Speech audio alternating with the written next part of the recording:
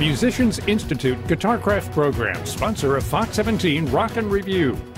Welcome to the Rock and Review. My special guest today, Cherish Lee. She is the daughter of Johnny Lee, the famous country musician, and also Charlene Tilton. Yep. And you're such a great singer-songwriter. And I've been trying to get you on since this album came out in Feb, so because I love it. You know, when the PR people sent me Tequila Cowgirl and all the tracks on here, you know, and you first released, let's see, the first hit you came out with was Tequila Cowgirl. Yep. And that's done so well. And then your second one now has been Ones You Leave Behind, which is very special to you, as we talked about on the news interview. But I mean, a lot of fun songs on here, and you even had a guest singer on the one. It kind of threw me when I heard the male voice open up. I'm like going, wow, Cherish's voice really got deeper on this song. Yeah. I cover many different areas in this album. But no, actually, so this was the first song that I ever wrote in Nashville. And I wrote it with a dear friend of mine, Bill DeLuigi. And so it's a love song. And it's called One Pillow.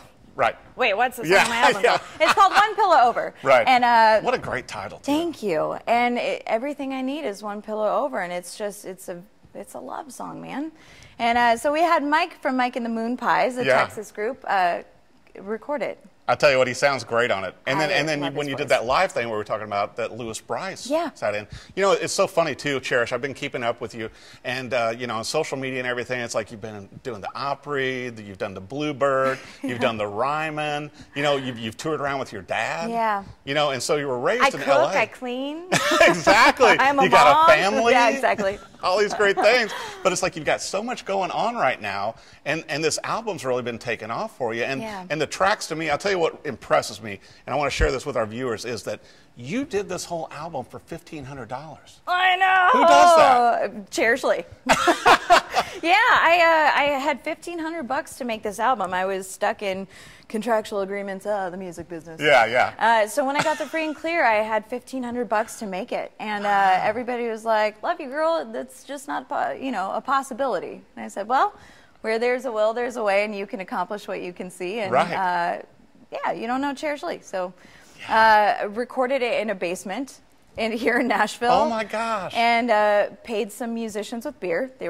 I will work for beer. All musicians will do that. Yeah, hey, I will work. And you throw in pizza, you got them longer. You know. Well, actually, so the funny thing is, so when I released the first single, Tequila Cowgirl, we were driving back, my husband, my baby, and I think one of the dogs were, the dogs were with us. And we get a phone call from a company called G4 Tequila. Yeah. And they're new in the United States, but they've been making tequila since, I think, like 1937 in Mexico. Well, it seems like your song did kind of fit them. It was... so they were like, "We love Tequila Cowgirl." I'm like, "Well, send over your tequila." And I was like, it's incredible. So I was like, by God, let's get married, and there you go. You know, if you've got to have an endorsement deal as a musician, I think that's a good one. You know, yes. I mean, what a great pick. Yeah. I mean, either that or, like, I don't know, a Botox. Yeah, no, Can I write a song about that? If it's not, it's not, adult beverages, it would have to be some kind of food or something, or, Or boots. Yeah, boots. See, that would work for you. So, but I mean, this album though, and even the photography and everything on it, it's just such a cool album, and you got so many great hits on here. Thank you. And you got the video also that came out for Ones You Leave Behind, and that came out not long ago. Well, actually, that's so funny that you said the thing about the photography, and then even the new video. This whole thing has been a love project. People have been involved with it because they wanted to be a part of it. They love the songs, they love the stories, and I'm forever grateful. The album was $1,500 to make. My friend Lauren, she's done all of the photography, and that new video, you wouldn't even believe what the price that it was. And it was that people believed in it. So they wanted to be a part of it. And we had Stacia Crawford direct the video. Little Sweet Draper Witherspoon, Reese Witherspoon's niece, plays Little Me. And Adrian Correa, who's a DP on Glow, he was a DP on this video. Great video. Great video. You. Yeah, and you released that on the Boot, right? Yeah. That's where it first came out on. Yeah. Now I wanted to bring up too, and I don't mean to embarrass you. No. But you were brought up with Billboard as one of the 15 country artists to watch. I know. And apparently they were right. Oh, thank you. I know, but how quickly a year goes by. I'm like, oh no. So what do I do now? I got to prove something. And you said you're already working on new songs and everything for like the next album. Yes, I am. I have got songs ready to rock and roll for the next album. So I think we're going to look at actually recording here in the next month. I'm going to possibly release some Christmas songs. Oh, how nice. Yeah. Now, also, I was checking out, too, Cherish, to where you can download the songs, obviously, through Spotify and iTunes as singles and all. But now with the albums, can they go to your website and get an autographed copy and everything? I need to get more CDs printed up, yes. So just give me a minute.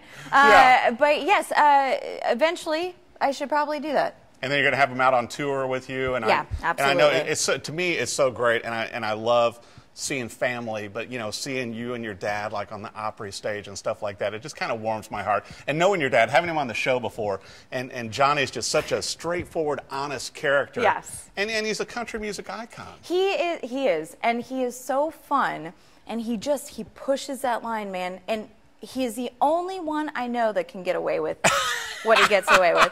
We were at the Ryman, and I didn't perform with him this time, but I had my son Wyatt. Yeah. And he wanted to bring Wyatt out on stage. He's so proud of him. And anyways, so bring Wyatt out, and the first song Wyatt's playing with the mic and bringing it down, and everybody's eating it up. Oh, that's so incredible. And it's adorable. But what maybe a lot of people don't know, at the Opry you have a sign language interpreter on the other side.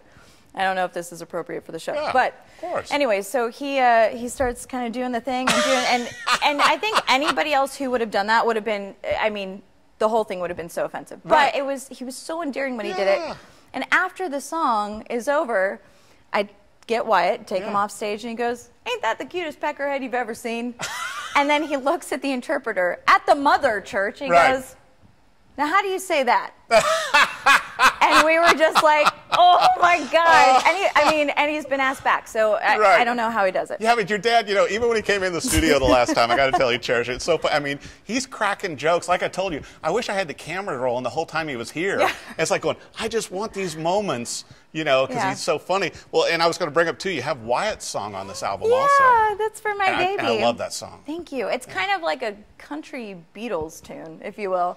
I was like, you know what, I don't really care what genre it is, what have you. I want just that fun feel, because the first line is, you know, ballroom waiting your invitation, heaven sent. Yes, angels hung the chandelier. Well, so in my mind, like, when Wyatt's coming into this world, it's like, there's a ballroom and these curtains open and there's a zebra on a unicycle and angels hanging the chandelier, and there's like this whole, you know, childlike world, and he's seeing everything for the very first time, and it makes me cry. So that song is just like, I love the song. You know, it's like, it's one of those where, you know, listening to it, I kept listening to it because, and that's the thing too with your album with Tequila Cowgirl, I got to say on it, to where it doesn't fit one genre. You kind of got some kind of rockin', you got some kind of traditional, but you know, it's very fresh. Yeah, thank you. Yeah. People always ask, they're like, so who would you compare yourself to? I'm like, I have no idea. So who would you compare me to? Wow, it's kind of a genre bender, because I mean, you know, because it's like I hear the rock and roll in it, I hear the country in it, I can hear some of your dad's, you know, straightforwardness in it. Yeah. You know, the best advice that I was ever given, and I think maybe that's why I can't really pinpoint it. He's like, don't ever try to sound like somebody else. Right. Don't ever try to do somebody else, because it's already been done. Do you? There's one you, and that's what's going to make you successful. And it's working. Well, I want to bring up for our viewers now, where's the best place for them to find, you know, your tour, the music, everything else on the web, social media, everything? You were so sweet. Okay, because this is so important. I'm taking it back old school, so the fans have to be involved. So it's www.cherishleemusic.com, and I'm on Instagram. If you're on Instagram, follow me. I'll follow you back. I want to see what you're doing. And I really want the participation, because you guys are the reason why I'm able to do what I do. Right. And that to me is so special. I mean, the fact that my dad is, you know, got a brand new tour bus. The man is still on the road touring, and he's got these fans that that love him and they're so loyal, Yeah. and he's out there doing shows with Mickey Gilley, and all the shows have been sold out. Oh, I'm sure. So, he told me the last time I had him on, he's like, oh, yeah, I'm going out back with Mickey, and I'm talking with some other people, and I'd interviewed him for his new book. Yeah. And that came out. It's like, he's not slowing down. No, so he's that's not. That's a great idol. That's good genetics. Yeah, but you know, I think what I learned from him is that after every show he does, he will stay until the last autograph has been signed. So I just admire that, and he realizes the importance of you guys. So I do too. Thank you. It's so incredible. I'll tell you what, pick up a copy or download it. Tequila download Cowgirl, and it is Cherish Lee. And I'm telling you what, you're going to love every song on here. I'm so excited to hear about the new music you're coming out with next year. It's very good. And possibly Christmas holiday music. Yep. So you can catch her also, you know, playing at the Bluebirds, sometimes Ryman, Grand Ole Opry, out on tour. I mean, you played what, South by Southwest, CMA Fest? Yeah. You know, you've been like all over the place. Yeah. Just testing out the songs. Got well, great album. Thank Be you. sure and download this new album. I think you're going to love it. Cherish Lee. Yeah. Thanks for watching the Rockin' Review. Bye, guys. Musicians Institute Guitarcraft program, sponsor of Fox 17 Rock and Review.